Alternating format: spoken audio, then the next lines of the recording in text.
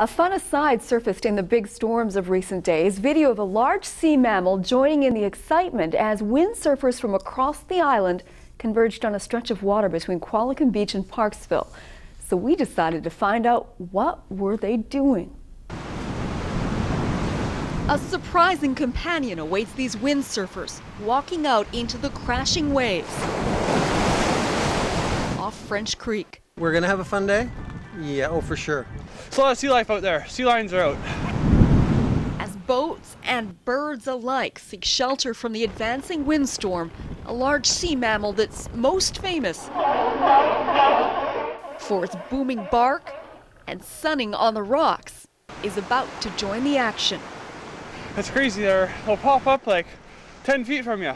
Some people are afraid of the sea lions, but not everyone, right? They're kind of interesting because they watch you and they're very playful and they bark at you, but that's just their nature, right?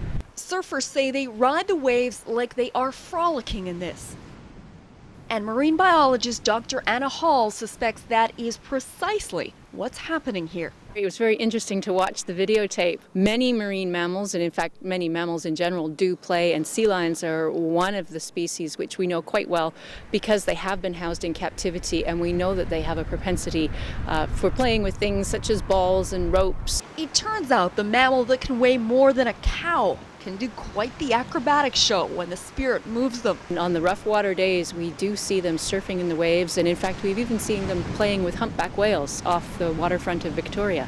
A wild wonder of life on the west coast, and comforting to some that hit these rough waters.